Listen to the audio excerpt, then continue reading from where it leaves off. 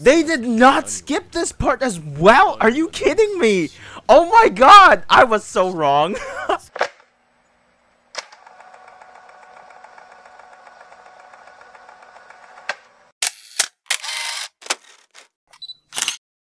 Yo, what's up, TFM Nation? It's me, the TFM Mother here again, and looks like Clash of the Elite is not skipping or cutting out Hiyori's scene based on the thumbnail that I'm seeing, or I might be delusional about this. So yeah, let's just jump right into the preview of Clash of the Elite Season 3, the finale, episode 13. So yeah, I just recently did the honest feelings and review. I'm not gonna edit it as much, although it's a pretty long video. I just wanted to get some rest, so that's why I haven't edited it. So yeah, Baseless Open already uploaded his cut content video, so you can check it out. So yeah, anyway, right off the bat, I knew it. Yes. This is a pretty important scene, and finally we're seeing their interaction together alone. Hiyori and Ayanokouji reading a book and at the same time talking about Ryuen. So I'm glad they didn't skip it. Thank God. One of my favorite moments, you know what I'm saying? Because Hiyori's my girl. This part. And they kept her clothes as well. Oh my god, that's so lovely. Anyway, let's just see this preview right now. Hiyori date! Finally! Yes. Hopefully no copyright this time, because I got copyrighted in the next time. Oh.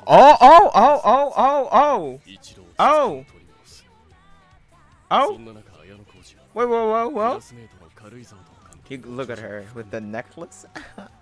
They did not skip this part as well. Are you kidding me? Oh my god, I was so wrong. Oh. Okay, they adopted that. They didn't seize Matsushita. Oh, they are adopting the Ichinosa part. Okay, good. Okay, this is it. Matsushita. Yes! Okay, they said. Okay, alright. They showed it. Are they gonna tease K? Oh, Ryuen. Wait, I don't remember this? Nani? No. Let's, before we proceed, let's take a look at the screenshots. You know what? I think I might just scratch my... Okay, you know what? I think I might just cut out a lot of things so that I can shorten it. I was so wrong. So they basically did not skip. Oh my god. When I said they skipped... Oh yeah, they skipped this part. But in fact, they did not skip that part. They didn't skip this Hiyori date. That's Hiyori, as you can see. And surprisingly, they didn't skip the boys in the bathroom or restroom, I'd say. What? That was surprising to me. What? Okay, I'm glad they didn't skip it, because these are very crucial moments, and at the same time, when they only focused on Suzune in the last episode, that was great to me.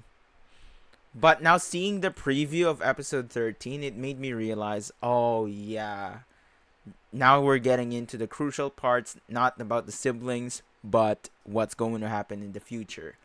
I'm glad that they really took this direction, because if they really lost the momentum, the comprehension, all the things built up for that moment of Suzune and Manabu together, it would just lose everything. So yeah, I'm glad that they moved scenes just for the finale, and yeah, they teased the final part. I don't remember this part. Someone comment down below. I really don't remember, but I do think they did talk. I just don't remember what talk they had. It just goes to show you that I really don't remember a lot now. Like, it's been 3 years, by the way. So how would I even remember? Plus, dealing college and dealing other stuffs, not just Clash of the Elite. So yeah. Final episode. Love is the best teacher. What? What do you mean? Oh wait, Suzune. What? Hey. Oh. Wait. No. Wait. Okay. Hiyori and their date with Ayanokouji. Okay, and they didn't skip this bathroom scene, the restroom scene, and they didn't skip the Ichinosu scene. Aha, you know what I'm saying. Ichinosu fans. W. I feel like Ichinose fans are celebrating right now. They're like, oh, they didn't skip it. Oh my god. And Hiyori fans, rise. We win. We won. They didn't skip it. Oh my god, I lost hope for this scene, but they didn't cut it. Yeah. You don't know how happy I am. Oh my god. Anyway, I'm happy about this part. Why am I so happy with this Hiyori date? Anyway, Ichinose drenched because the rain. Spoilers. Yeah, and then the talk with the girls, and then Sato is going to ask about things. Yeah, and then I think this is, I don't know if they're gonna move it. Yeah, I feel like they are gonna change things up. This is where Suzune already cut her hair, and I think it's Suzune finally challenging Ayanokouji, the part where I told you guys they skipped, and that is this part right here. Yeah, I don't know if they are going to adapt this in a different way with short-haired Suzune, so yeah. And then finally the K scene. This is the finale where Ayanokouji confessed to K. Yeah, it's that way, not the other way around. So yeah, Ayanokouji was the one who confessed. Sorry, spoilers, but you gotta admit that you really expected that from me. Like, I would give away the spoiler. Okay, good. It's not, yeah, it's not outsourced. Yeah, I mean, it's the finale. Why would they outsource it anyway? Yeah, it's not outsourced, and yeah, good. They didn't skip out the scenes that I thought they would skip. The bathroom scene, the restroom scene. I really thought that was gonna get skipped, and most importantly, I thought they were gonna skip this part out, the Hiyori date, but they didn't. Thank you. Thank you. Finally, some Hiyori screen time, you know what I'm saying? Because you know what? Hiyori's my girl. I don't even care. Hiyori's my girl. Because she is just, it's just too cute, innocent, and pure. I don't care if she's small. Yeah, she's just so cute, man. Yeah, because this Hiyori date is about Hiyori fessing up how did Ryuen come back. Anyway, that's all the screenshots. Alright, let's take a look at the preview. Frame by frame. Okay, they started off with Hiyori's date with Ayanokouji and talking about books and Ryuen. So yeah, and then I didn't expect this. Look at this. Hiyori bypassing Kei, and Kei wearing the necklace that Ayanokouji gave. You know what I'm saying? And by the way, Kei changed her clothes. Like, she has a coat, long sleeves on her, but underneath it's the same clothes. Yeah, it's the same clothes. So yeah, is this what really happened? Listen, I don't know the chronological order now, so yeah. Kei met up with Ayanokouji right after. Oh, the cute pout! I didn't realize Kei's pouting. Hey yo, gotta save this. Yeah, look at that. Oh, hold on. Let me show you. Look at that cute pout. You know what I'm saying? Being tsundere, and yeah. I think this is Ayanokouji always teasing Kei. Ayanokouji is just reading while Kei's there. Look at Kei, it's so cute. With the necklace on. Wait, did she wear the necklace? I didn't. Huh? She didn't. Wow! She didn't? Wait, she didn't. Huh? What? Listen. Correct me if I'm wrong, but did Kei in the novel actually didn't wear the necklace? Because from the illustration, she didn't wear it, okay? But in the anime, she wore it. Just to show how much she loves Ayanokouji. I think it's a great way of showing her love towards Ayanokouji, even though she's a tsundere. And Ayanokouji is seeing it, you know. Ayanokouji felt it, so yeah. Okay, I don't even know. I don't even remember their talk in that one. Yeah. This right here is what got me. I'm like, what? He did not skip this part. Whoa, whoa. With Kanzaki as well. But aren't they gonna adapt the boys taking a piss together? Oh man. Yeah, Kanzaki there.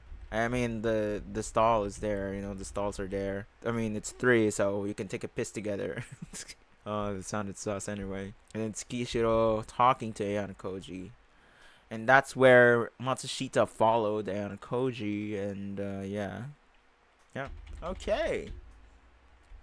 Do I even have to redo my my honest feelings and review? I don't wanna redo it because I'm like exhausted, mentally exhausted, and I just wanna get it through. And it's the Ichinose scene. Ichinose scene. Ichinose fans rise. It's this scene. Yeah, because it's a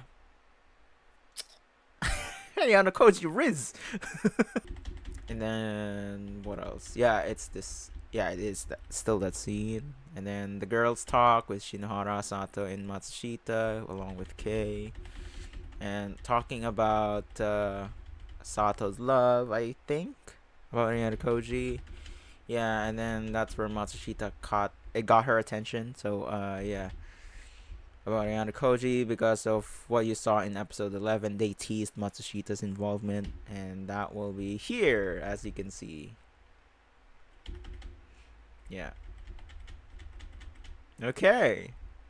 They changed Matsushita's clothing. She has a jacket. Love is the best teacher. Is that really?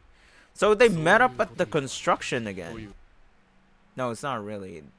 No, it's a storage room, but it has the same vibe. Oh wait, I think I do remember this, but I just can't remember their conversation. Yeah, they did have a talk.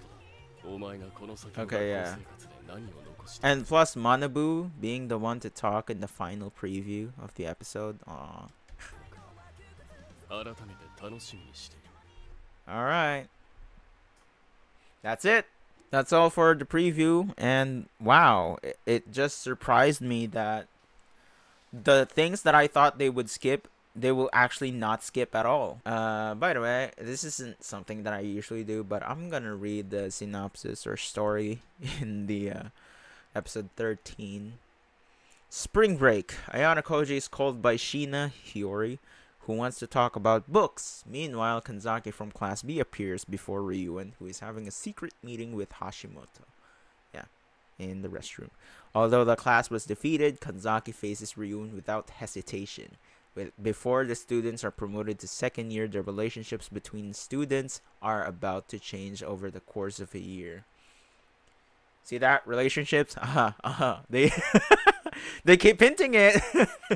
Anyway, that is all for now though. Thank you guys so much for watching. Stay tuned for my honest feelings and review. I might have to shorten it because it's like 40 minutes. The video is 40 minutes.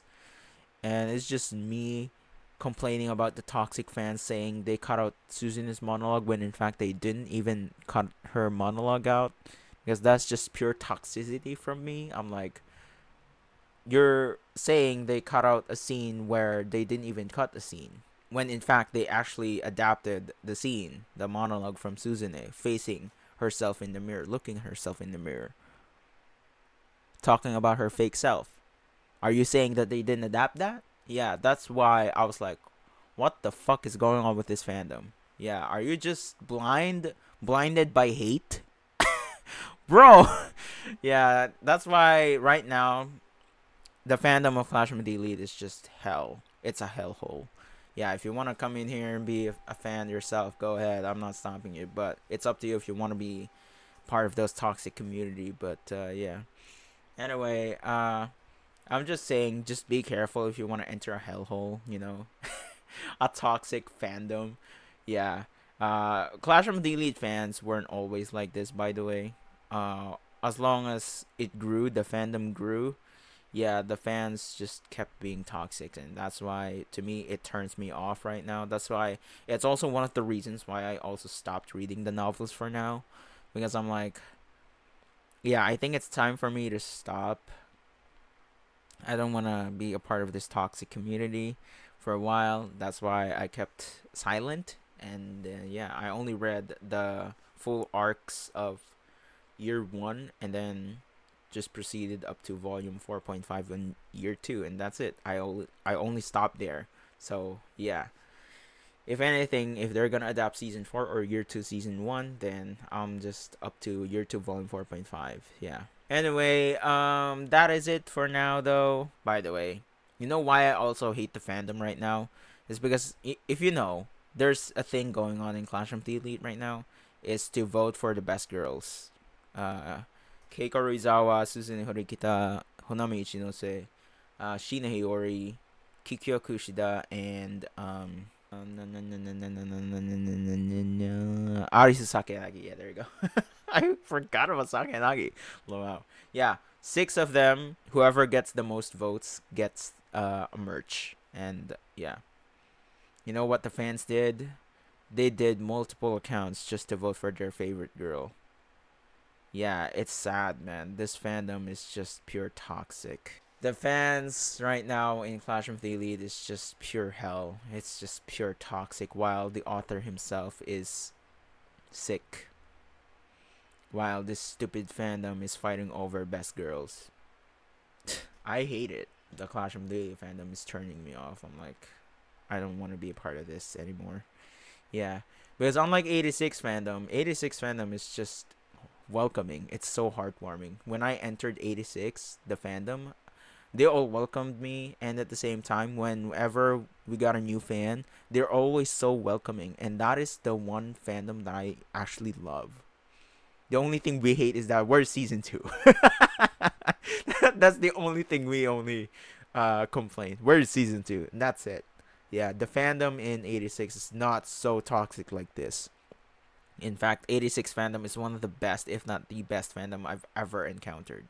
So, yeah, unlike Clash of the Elite right now. Oh, yeah, the anime sucks. Oh, yeah. Oh, they cut this part out. Oh, when in fact they didn't cut it out. Huh? Yeah, it's just sad to me, you know. Anyway, yeah, thank you guys so much for watching. Sorry about this little negative feedback from me about the fandom at the end. It's just sad. I don't know, man. Yeah. Anyway, see you guys at the finale, and then I'll upload the AMV as soon as the finale, as soon as I uploaded my reaction. Yeah, before I go through my Holy Week, I go through my assignments and homeworks, projects. Yeah, I'll upload them all so that I won't have any problems anymore about my YouTube. Yeah, anyway, yeah, I'll see you guys in the finale. This is it. Love is in the air for this series. Yeah. While in the novel, love is about to break. Yeah. Thank you guys so much for watching. I'll catch you guys on the finale. Peace out.